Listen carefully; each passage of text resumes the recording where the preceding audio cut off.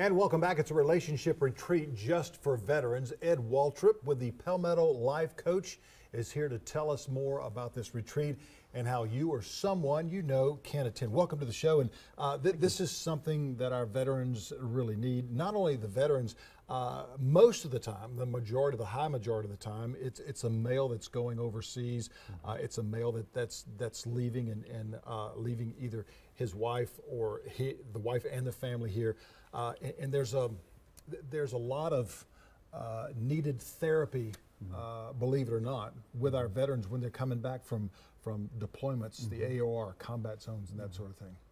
Yeah, it is. And not to disagree with you, but there are a lot more women going into combat and all such now too. But as you well know, there's we call it sink home.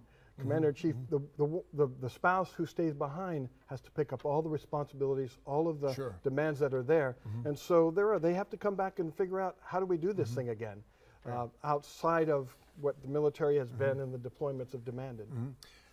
So it's either the male or the female that comes back, and a lot of times they're wound pretty tight because of what they have to do.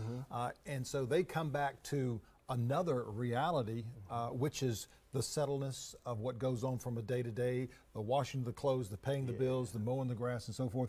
And it's a huge gear down from what they were used to.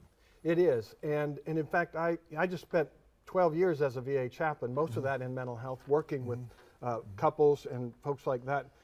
And it can be the smallest thing that'll set somebody off because they don't know how to ramp it down, to bring it down from deployment level of intensity. And so that's, when I was in the VA, we created a marriage retreat program about 7 years ago. It took it across the U.S. That was in Georgia? In Augusta, Georgia, I co-created that with my boss and another social worker, and it took off. It's powerful, it's transformational, but it's not getting to where it needs to get within the VA.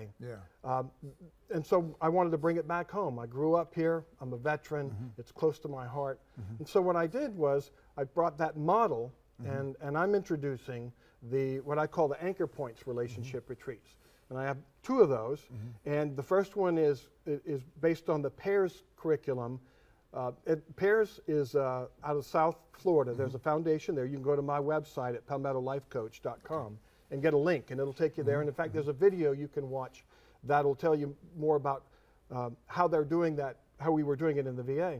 But I wanted to bring that here, and so I have Anchor Points Relationship Retreats 1, where we do that, and we teach. It's an educational retreat, so we teach communication skills, emotional literacy, and constructive conflict.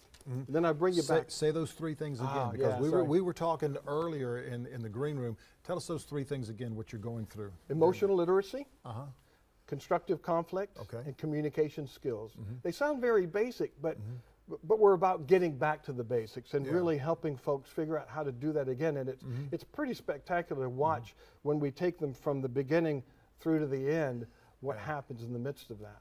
Because you've got a couple initially that were in love, separated because of military commitments, and then coming back. A lot of times there's that time separated, but there's just so much that's going on in both of their lives now, and it's the trying to combine, because they're still, you loved each other initially, and you just had that separation, so you now got to get back to that love that was initially there. Right, and that's why we start with emotional literacy. How do we get back to building trust and vulnerability so that we can enter into that place which rebuilds the relationship? And folks lose those skills even without all the deployments and the combat stress. We lose those over time. So whether you're a little bit broken or you're really just, and we've had them all the way to the divorce steps, the courtroom steps, and they make it. And again, you were saying this does not necessarily have to be with people that were separated by deployments or whatever, because some of that does happen even when people are, when you go in the military, it's a whole different ball game, as you know. It's a whole different ball of wax. And so people being able to understand that and the commitment to their job, and then still the commitment to the relationship, even if they don't go overseas or deployed. Yeah, and in a veteran setting, there's already a sense of family and being known, which helps everybody kind of move into that place. And then when we finish that one, we have a second retreat we bring them back with, and we go over the Myers-Briggs personality type indicator. So, and that helps them figure out how they're wired, how they adjust with each other, and really it's a two-punch knockout to get your marriage back into place. The program is going to be very soon, hopefully in the fall. The way that people can get a hold of you is the website that's right there. If you would like to help sponsor a veteran or a couple that are part of the veteran, part of the military, and this can be current veterans or past veterans. It's $75 a person or $150 for the couple, and it'll extend from a Friday evening into the Friday evening and then come back on Saturday, and it's a great education, a lot of pertinent information for people coming back from the AOR, from overseas, and even people that don't do that, that you can be able to relate to each other. You fell in love with each other, you want to stay in love, but you're having some difficulties. This is how you can get past those difficulties. I appreciate you being here with us today. Appreciate your service as well, sir. We've got more coming up. Stay with us. Nashville News with Rick Rush. He's back in just a moment.